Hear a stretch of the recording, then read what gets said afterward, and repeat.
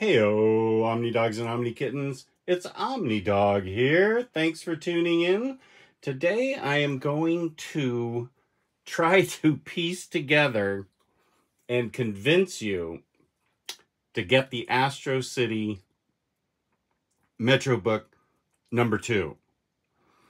Now what I have are the standard books that have been released for quite a few years, and you can see how crazy it is with the spines. Vertigo re-released this, Wildstorm, homage.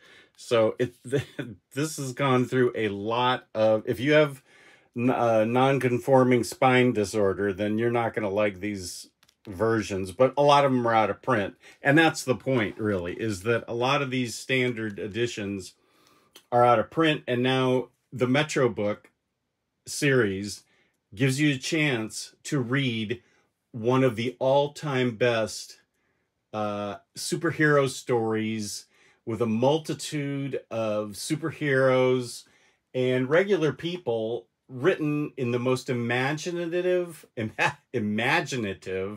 grounded in reality almost way. Astro City MetroBook 2 contains Volume 2, 13 through 22, and 13 is the last story in Family Album. And it's one of my favorites because this just shows how great Kurt Busiek's imagination is. Because this is a story about how a cartoon character actually comes to life, stepping off the screen due to a villain back in the 40s, inventing some kind of a belief ray that if you believed enough in the character, he would step out of the screen. And so we've got this Leo the Lion as a cartoon interacting with regular people. Here's where he became sentient and climbed out of the movie theater.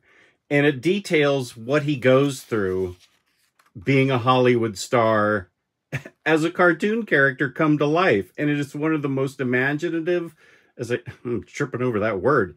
It's just an incredibly well-written story about what this poor lion goes through. His peaks and valleys as a Hollywood star, kids' TV shows, movies, then he hits the bottom, and it's just a wonderfully imaginative story. So that's number 13 that starts out the book.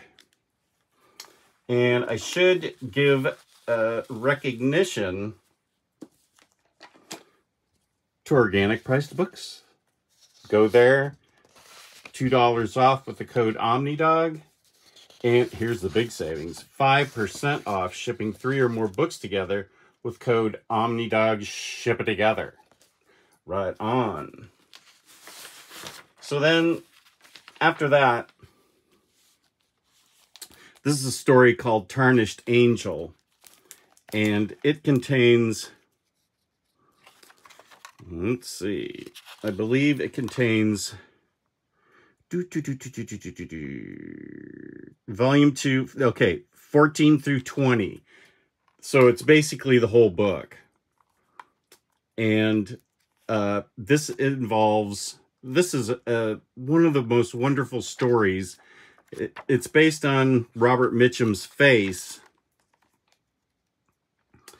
He's called Steeljack, and he's a villain that's just gotten out of prison, and he's trying to live the straight life. But his body's made of metal.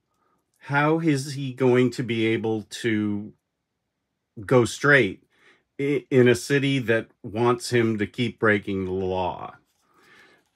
It is a heartfelt, touching, wonderful story about how he's trying to turn his life around. And in the part of Astro City where he has settled, a lot of people are being murdered. And so that gives him purpose, and that gives him a way to not break the law, but to try and help solve the crimes. And this Steeljack book is just wonderful. And it's heartbreaking. It's beautiful. It tugs at all the right emotional strings. And I think you'd really dig it.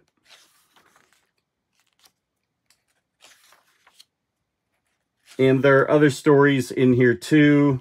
There's the Conquistador. And the thing about these Astro City stories, like Tarnished Angel ran for a few issues. And these stories are generally standalone. So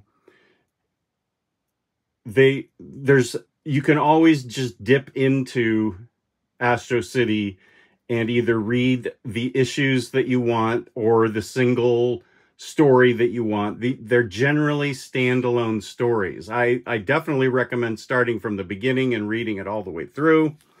But these are some more stories involving Steeljack. And they're really wonderful. So it contains this entire book, Tarnished Angel. And let's see, then, and it'll be in a paperback, like a standard size paperback, but the mapping will be much different than what I'm showing you. Like even though they're taking this entire story, Tarnished Angel, they're going to take, this is Local Heroes. This will also be in the MetroBook #2. Look at this. This is so cool. It includes 21 through 22 from Volume 2. So there you've got 13 through 22 all mapped together, probably. Local Heroes 1 through 5. Astro City Special #1. The 9/11 Tribute. World's Finest Comic Books and Writers and Artists Tell Stories to Remember. And so this whole book will be in there as well. 13 through 22. Yeah, 21 through 22. The art is great. The stories are great. They're genuinely moving stories. And the art is perfect for this, with covers by Alex Ross. This is Brent Anderson doing the issues. And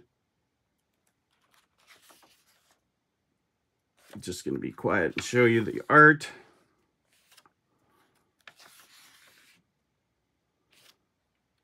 And as you can see, there's a lot of interaction with the supers with the local populace in Astro City.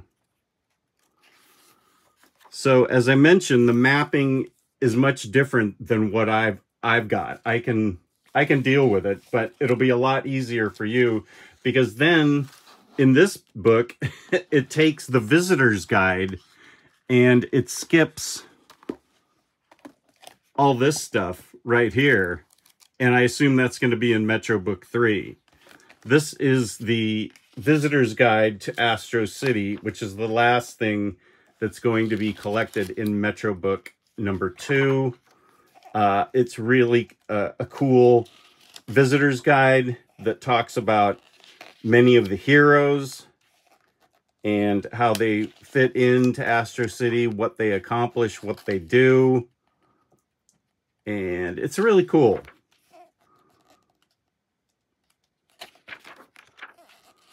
Winged Victory, Enforce, Nightingale and Sunbird. You can see that a lot of them are homages to Marvel DC classic characters, modern and older. And that's where it ends with the Astro City Victory. Sorry, that says Visitor's Guide. So I highly, highly encourage you, please, to get Astro City. This is the perfect time to jump on it because these books have been hard to find, out of print, through various publishers, and now Kurt Busiek and Brent Anderson are running it through Image, and you'll be able to finally get the proper mapping, very interesting mapping. You'll be able to get the proper mapping and get a great reading experience. Astro City is the perfect blend of characters that you see. You can follow the characters throughout the book. Even though they're standalone stories, some of the characters you see more than others, and you can see, you know, character growth. You can find out something about them. And some have relationships with each other. And then the villains aren't necessarily all evil, as in Steeljack. He wants to turn straight. His body's made out of steel. Who's going to hire him? What's he going to do? So you get a little sympathetic riff on some of the villains and how Astro City, the books, weave in and out of the populace, the general populace of Astro City. This is stuff from book 1.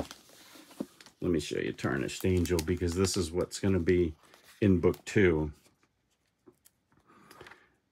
So it's deeply moving, deeply interesting, and extremely well written. This is, I have a hard time trying to decide what my favorite Kurt Busiek book is.